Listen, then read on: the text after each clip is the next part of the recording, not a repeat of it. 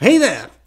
I thought that what I would do today is just talk in this video, so I thought that I would make my life easier by not having a title card or sounds or whatever. But then I realized that people would be like, "Ew, where's the startup sound and where's the thing with..." Ananas.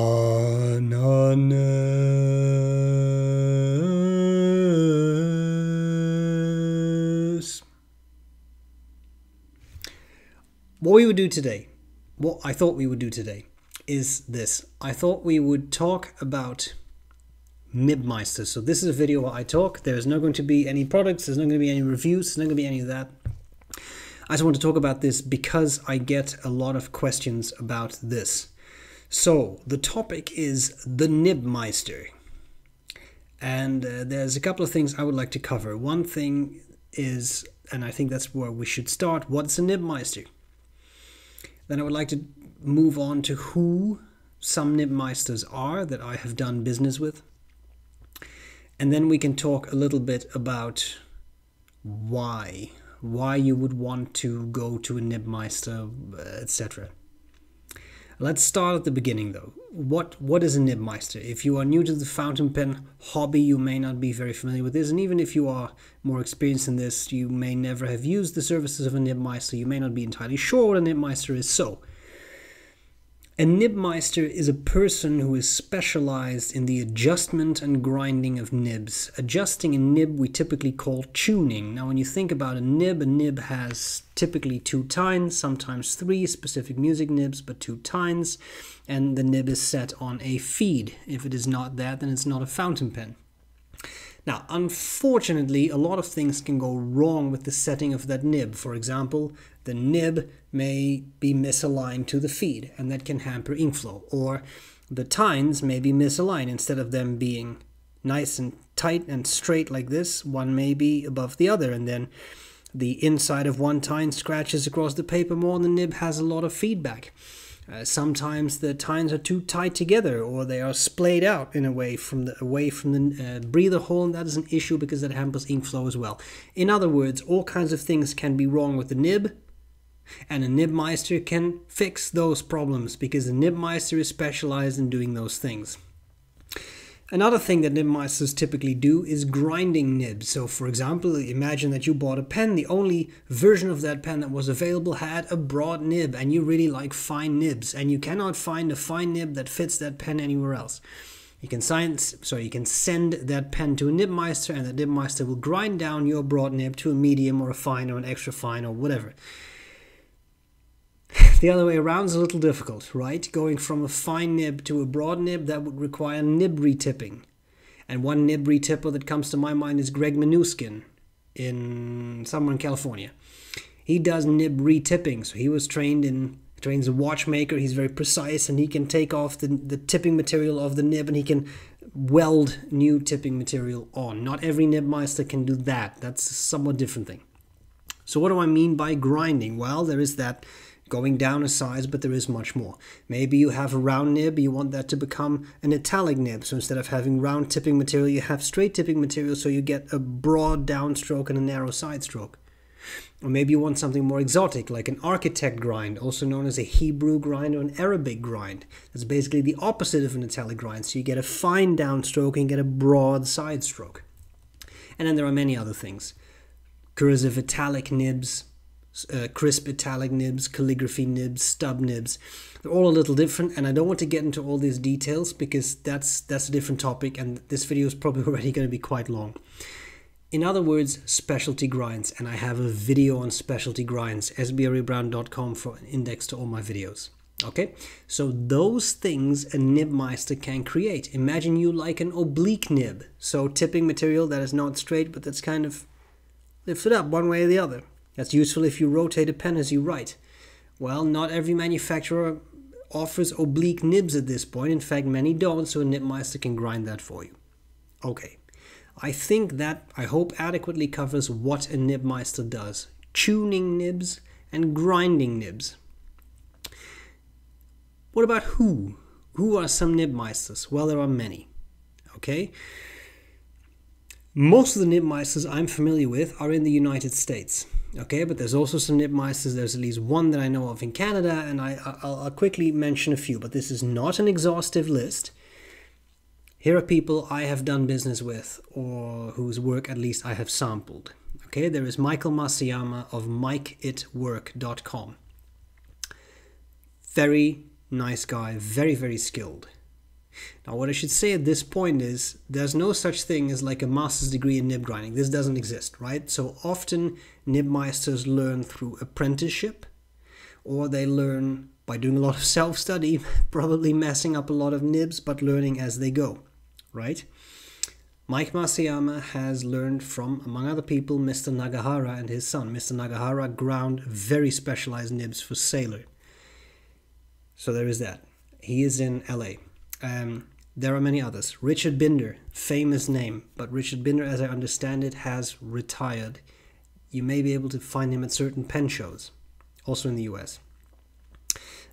He has, I think, trained two people, and I want to say that's a husband and wife team from Indy-pen-dance. Okay, I'll put links to these people in the description. There is Dan Smith, the Nib Smith. I want to say Ohio.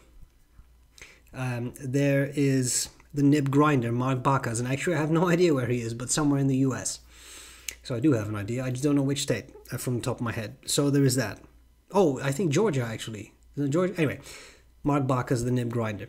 There's Pendleton Brown in the United States.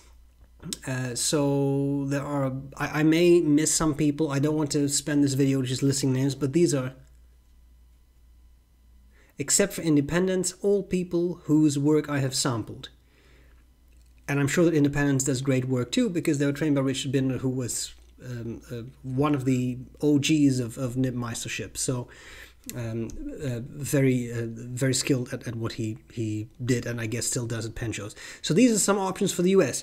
In Canada, I know of Salman Khattak of the Toronto Pen Company. He's in Canada.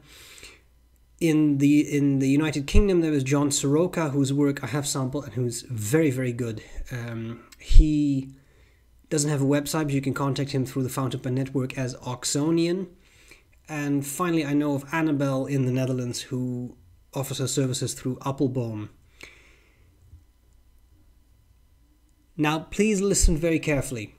I don't know every country in the world. I don't know every city in the world. So please do not post comments along the lines of, do you know a Nibmeister in Tel Aviv, or do you know a Nibmeister on the Bahamas? No, I don't. These are the people I do. If you want to have a Nibmeister in other locations, bear in mind these people all accept international work as far as I know. If you want someone else, you have to Google it. Okay? Nibmeister, and maybe ask at a local pen club or local pen store. They may be able to help you out. But I don't have all the answers. That's what I have. So that's the who.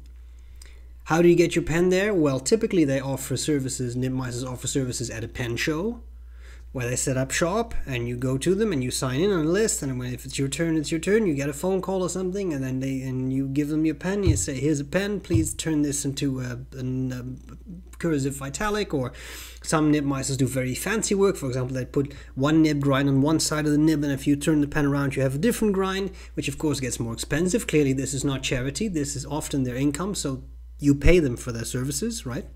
I'll come back to that. But that's it. So it depends on the Nibmeisters. Some have certain specializations and, you know, special grinds that only they do and no one else does, etc. But that's how you get to them at a pen show. Or many Nibmeisters also accept mail-in work. I just mailed off a nib to Mike Masayama, and you contact him, you say, okay, this I think is the issue with the nib, and he says, okay, I send it to me, and then you do that, and he has a form, you download it, you fill it out, you put that in with the package, and then you send the nib to him, and then that's it. And then he works his magic with all his skill, and then he messages you and says, I think it's done, what's your address again? And then you give that, and then it's sent back to you and done, you know, and then you pay, of course you pay. So that's roughly the process. So if there's no pen shows in your area, you cannot attend a pen show, you can typically send your nibs to a Nibmeister. Now, here's a discussion we need to have as to the why. Because we've now covered what they do and who they are. What about why? Well, there was a time that I believed that if a nib came out of the box, or pen came out of the box, it should write flawlessly.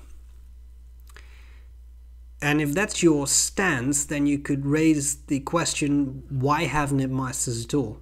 A pen should write flawlessly out of the box. Well, first of all, if that's your viewpoint, I'm afraid that the hobby of fountain pens might very well be a, maybe not constant, but a very consistent source of frustration and disappointment to you, because many pens will not write to your liking. Now, at some point I had a discussion about this with my friend Murray from the Calgary Pen Club. He had a different viewpoint that grew on me a lot. He said, no, you can't expect a nib to write perfectly out of the box. You should be able to expect that it writes, right? Because these are not his words, but I mean, otherwise it's defected, right? Then it just doesn't work. That's another question I get. What do you do if your nib doesn't work? Well, the very simple answer is then you send it back. Because you've bought a defected product, or more likely you've been sold a defect product. But if that's not an option, then a Nibmeister becomes an option. So we'll get to that. Okay. So Murray's point was, you can't expect a pen to write perfectly because what is perfect to you may not be perfect to me. At least I think I'm summarizing his point properly. But if not, Murray, let me know. And that I actually think is a pretty fair point. Like, think about a car. You can buy a car and it drives, but that's what a car does. Like, it drives and it accelerates and it does all these things. But with a fountain pen, you may have very specific desires. You may like a wet nib. I may like a dry nib. Actually, I like a wet nib, but you know what I mean. You may like a super smooth nib, and I may like a nib with a little bit of feedback. Unless you purchase a nib from a company that also tunes nibs, Dan Smith is an example, the Nibsmith. One person I forgot to mention, John Mottishaw of nibs.com. He tunes nibs when you purchase a pen from him. So he sells pens and he tunes it and he can do things to your liking and then it's sent to you. But let's be fair, a lot of pen shops don't do that, right? So in that case, you don't have the option to say, I would like a bit of feedback and I don't want it too wet. So then maybe it's not entirely fair to expect that that pen will come out of the box writing exactly the way you like it, because maybe it comes out of the box in a way in which it writes to a way that I like it, but that may not be the way you like it. So in such cases, I think that's a pretty fair argument, and in such cases you could use a Nibmeister services to make the pen write the way you want it to write. Now I'm going to give you I'll give you 3 quick examples, just personal illustrations, so you get a bit of a feeling of how I have solicited the services of a Nibmeister. It's Mike Masayama in 100% of cases, but that's just because I've had such wonderful experiences with him. So, first experience, 2012, DC Pen Show. I had a Conway Stewart. I didn't buy it there. It had an italic medium nib. It was a great nib. Sorry, it was a great pen, but the nib was not great. It was incredibly skippy.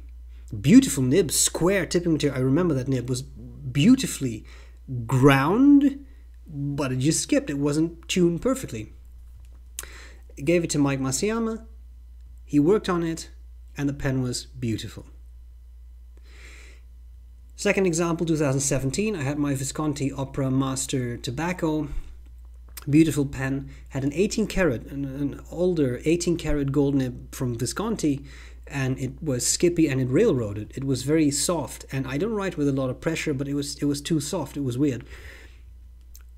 At the show, gave it to Mike, and I thought this is going to be a pretty simple tune-up. I don't need any grinding. Just a simple tune-up is probably going to be 5 minutes. I think he spent something like 15 minutes with that nib, taking it out, making sure it was aligned properly, everything he does, right? And grinding it down a bit and setting it to the feed and all that stuff. That is now one of my favorite pens to write with, because now it's beautiful and it doesn't railroad anymore either. I don't even pretend to understand what he did to it, but that's why he's a Nibmeister. These people have one look at your nib and say, ah yes, this and that is wrong with it. Let me fix that. And they do that, right? Final example, I bought a Danitrio Mikado, Danitrio, I still don't understand how you pronounce that. I'm going to go with Danitrio. A Danitrio Mikado from Eric. Love it. but the nib was so dry, stub nib, so dry, I couldn't use it. So I explained it, emailed to Mike Masayama. He said, yeah, I can fix it. Send it to me. Send it to him. Came back beautiful. Wet, but not too wet. And smoother than it had ever been. So he also smoothed it out. Fantastic. So these are 3 examples. Hopefully that gives you a bit of a feeling of how I've used that and when I would go to a Nibmeister. As to the earlier argument of, but shouldn't a pen write out of the box? Yes, I absolutely feel that a pen should write out of the box. What I'm trying to convey here is a pen may not write exactly to your specification. And a Nibmeister will do that for you. It will set up the pen and the nib in such a way that it will write exactly the way you want it to write. Not too wet, not too dry, or super wet or super dry, smoother or with more feedback, anything you like.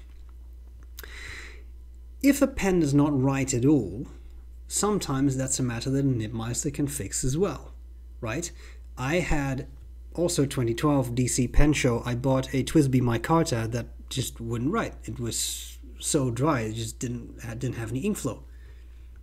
Mike tuned that, fixed that, and boom, it was done, right? So they can also do that. Now, I say again, if you buy a pen, it really does not write, the most sensible thing to do is just return it to the person where you bought it. But that may not always be an option. It could be an eBay purchase. You may not be able to afford to send the pen halfway across the world. There may be also have an issue with the Nibmeister. But I'm just trying to make the point. There may be situations where it's simply not an option to return the pen, right?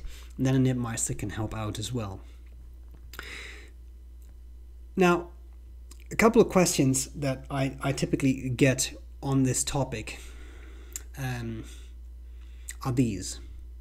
So I think we've now covered it, right? What they do, who they are, why you would want to solicit the services, so to make a nib write to your specifications, or to have a nib ground.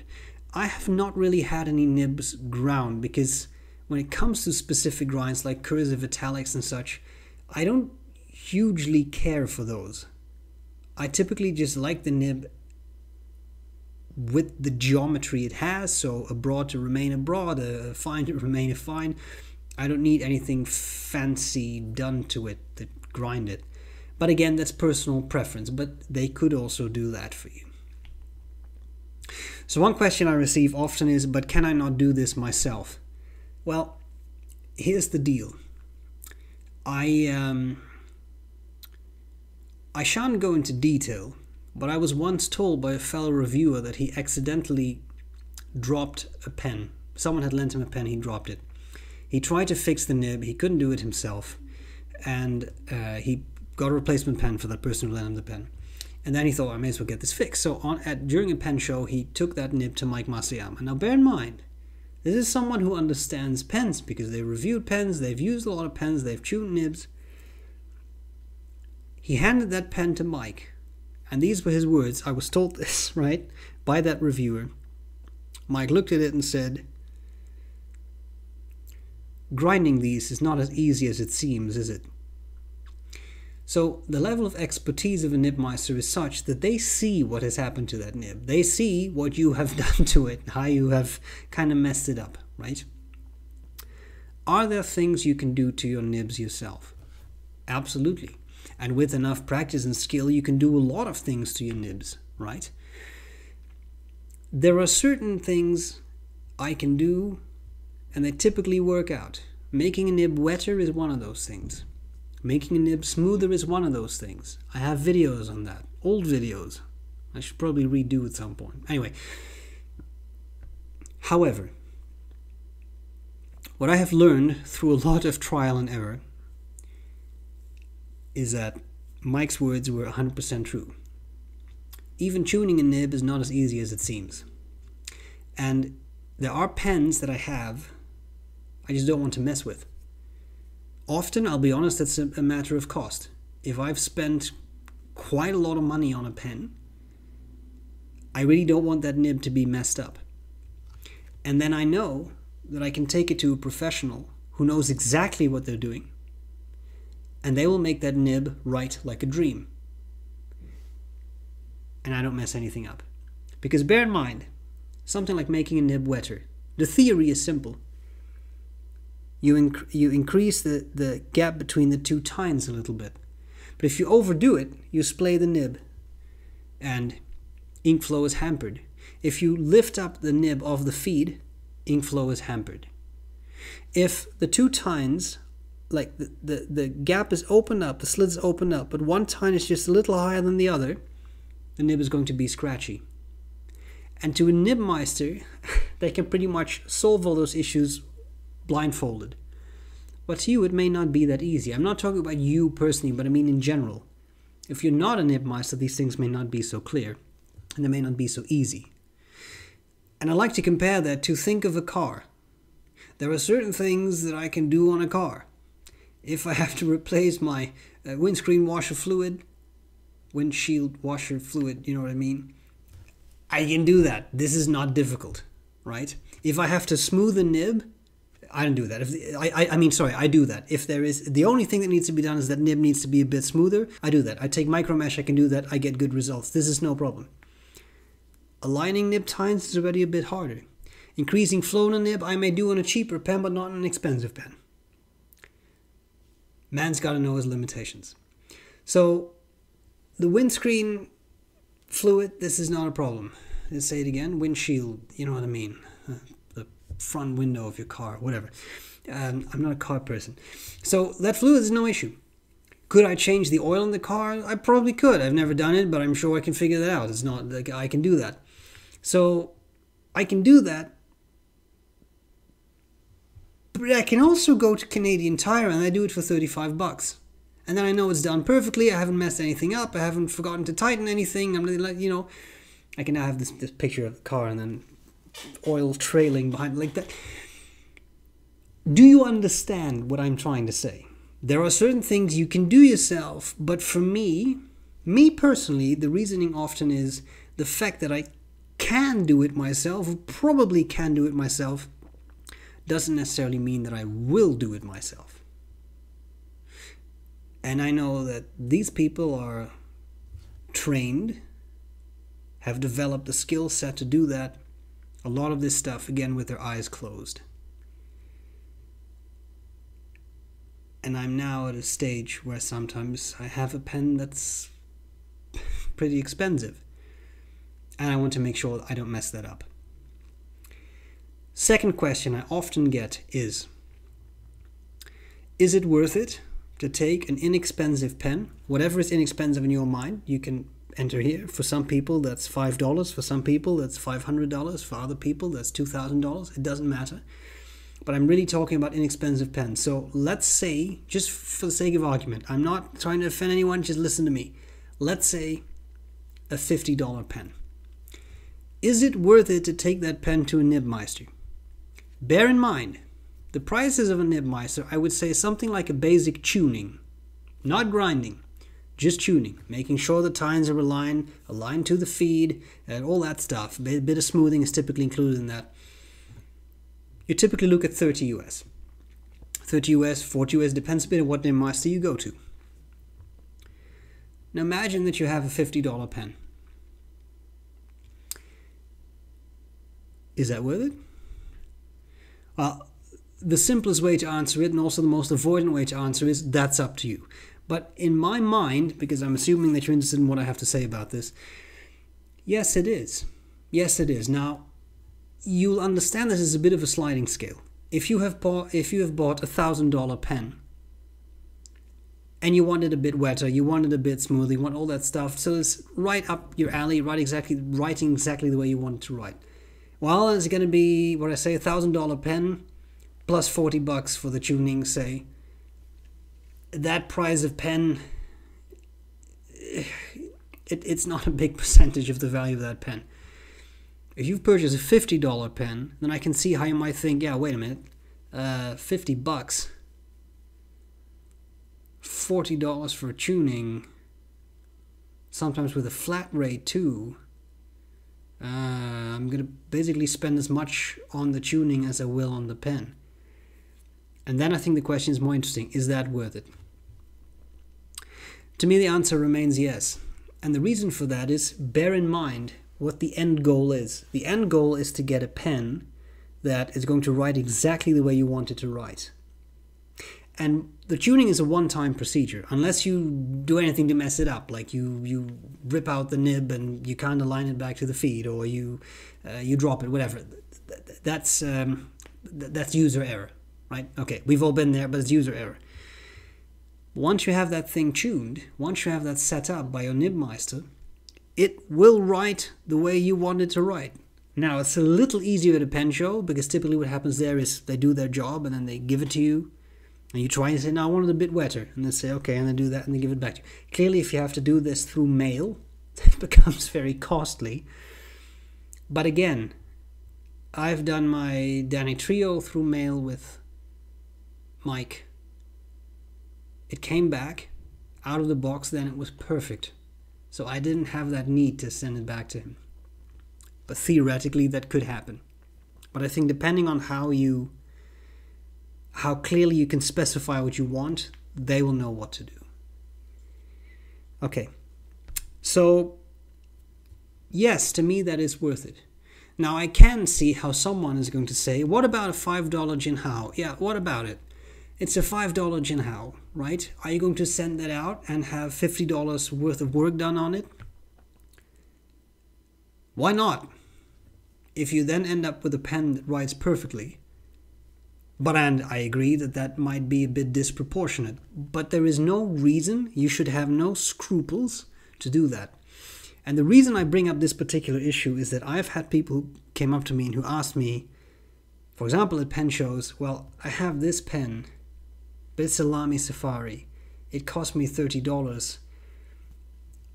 If I take this to a Nibmeister, these are literal questions I've had. Is he or she going to be offended?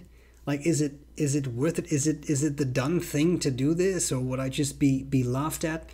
I really think no Nibmeister will laugh at you.